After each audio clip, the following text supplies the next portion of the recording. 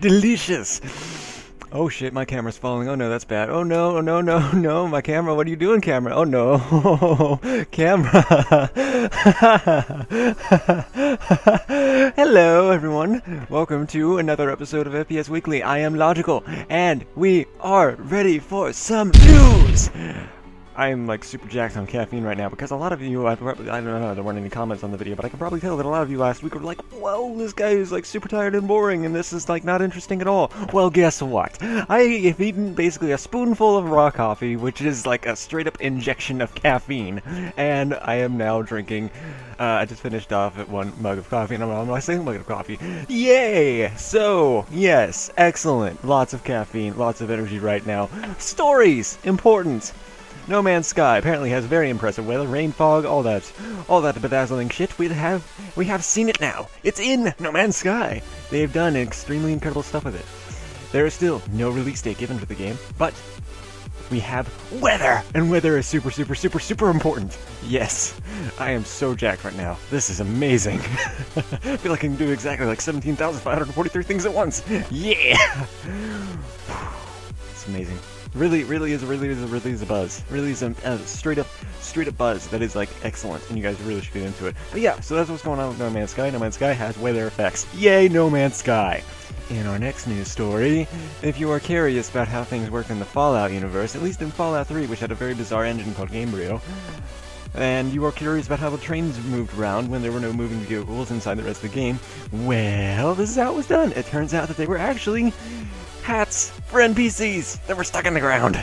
So, like, logistically, that sounds absolutely horrible, and I don't know why anyone would want to do that, but yes, apparently, that's what the developers at Bethesda, those clever guys, that's what they came up with in order to get the illusion of a moving object inside Fallout 3, is that they had hats, train hat things for NPCs, and that is just in itself hilarious. I can't even understand that.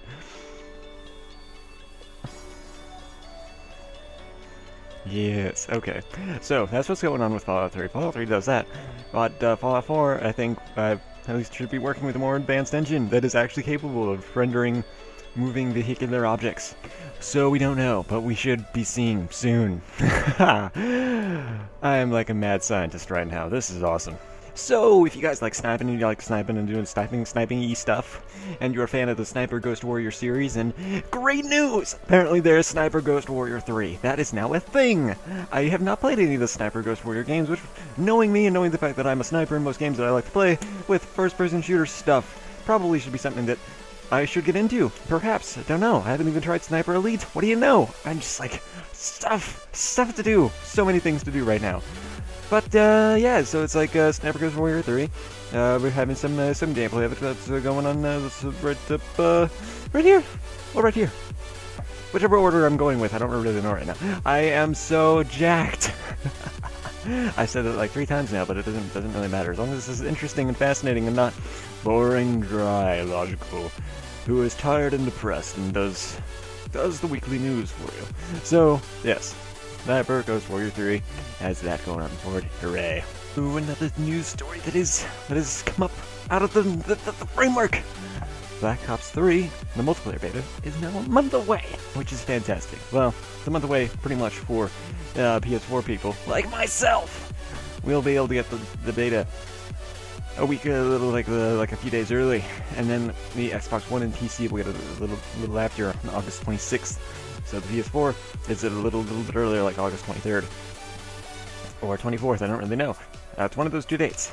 Don't quote me on that. And then Xbox One and PC will get the game, the beta, a little bit later, and then the actual game comes out in November, of course.